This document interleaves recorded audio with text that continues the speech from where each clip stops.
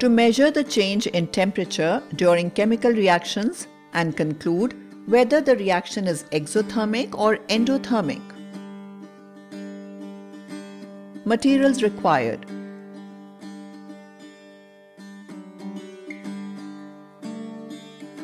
7 beakers, 250 ml, hydrochloric acid, glass bottle solution, measuring cylinder 100 ml, distilled water, 2 glass rods, spatula, 4 thermometers 10 degrees Celsius to 110 degrees Celsius, weighing balance W, sodium hydroxide solution, solid pellet, plastic bottle, ammonium chloride, solid, powder, plastic bottle, and barium hydroxide, solid, powder, plastic bottle.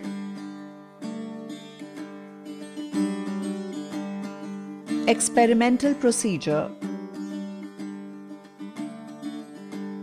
take a 250 ml empty beaker and place it on a weighing balance. Press the tare button on the weighing balance and it shows 0.000 gram as the weighing reading.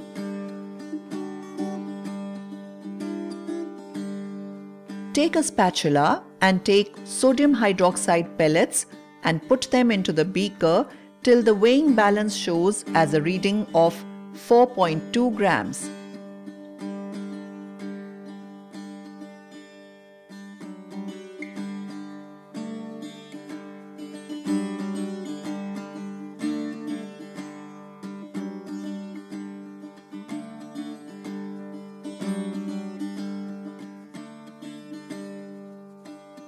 Now add 100 ml water to the beaker containing sodium hydroxide pellets using a measuring cylinder and shake the beaker until the sodium hydroxide pellet dissolves. Take another 250 ml empty beaker and place it on a weighing balance. Press the tare button on the weighing balance and it shows 0.000 gram as the weighing reading.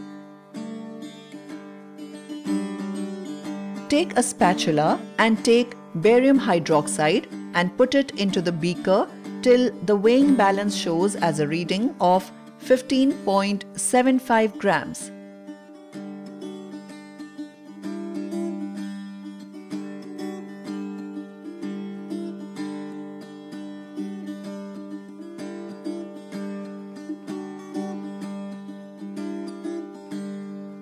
Now add 100 ml water to the beaker containing barium hydroxide using a measuring cylinder and shake it till the barium hydroxide dissolves. Take a 250 ml empty beaker and place it on a weighing balance. Press the tare button on the weighing balance and it shows 0.000 gram as the weighing reading. Take a spatula and take ammonium chloride and put it into the beaker till the weighing balance shows as a reading of 5.35 grams.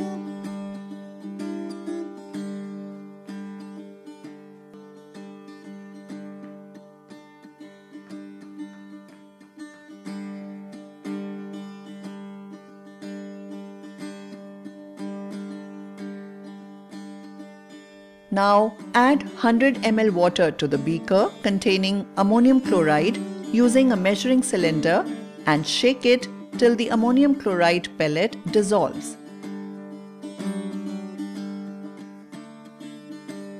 Let us label beaker 1 as sodium hydroxide, 2 as barium hydroxide and 3 as ammonium chloride.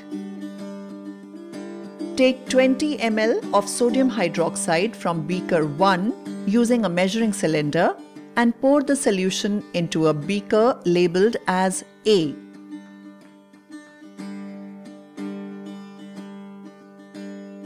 Take 20 ml of hydrochloric acid from the bottle using a measuring cylinder and pour the solution into a beaker labeled as B. Take 20 ml of barium hydroxide from the bottle using a measuring cylinder and pour the solution into the beaker labeled as C. Take 20 ml of ammonium chloride from the bottle using a measuring cylinder and pour the solution into the beaker labeled as D.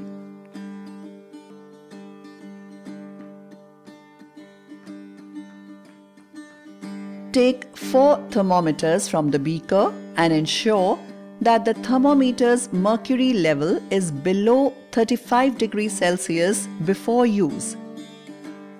Place the 4 thermometers in each beaker and note down the thermometer's reading.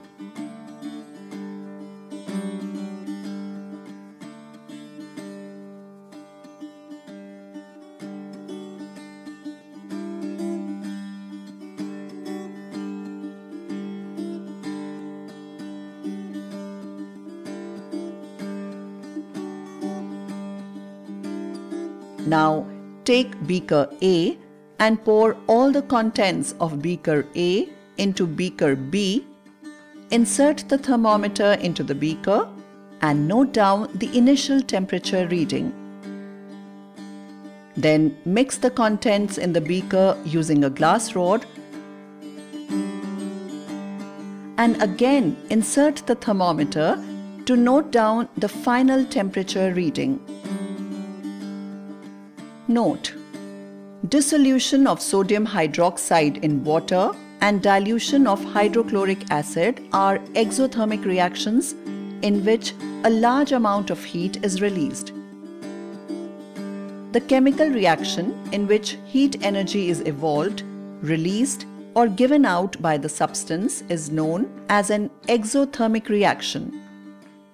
In an exothermic reaction, the net gain in energy is negative. Energy is released in the form of heat or light.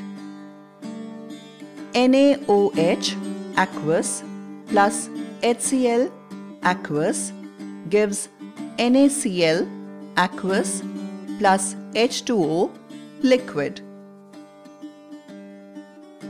Now take the beaker C and pour all the contents of beaker C into beaker D. Insert the thermometer into the beaker and note down the initial temperature. Then mix the contents in the beaker using a glass rod and again insert the thermometer to note down the final temperature reading. Note: endothermic reactions are chemical reactions wherein the reactants absorb heat from the environment to produce products. These reactions cause a cooling effect by lowering the surrounding area's temperature. The system absorbs heat from the surroundings. The entropy of the surroundings decreases. Enthalpy change is positive.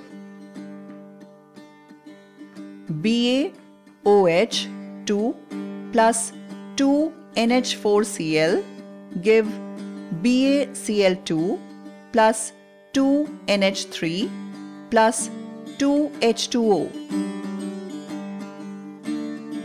Note: ammonium chloride is slightly acidic and barium hydroxide is very basic, so that it will get an acid-base reaction. This reaction is used to recover ammonia in the preparation of sodium carbonate from NaCl.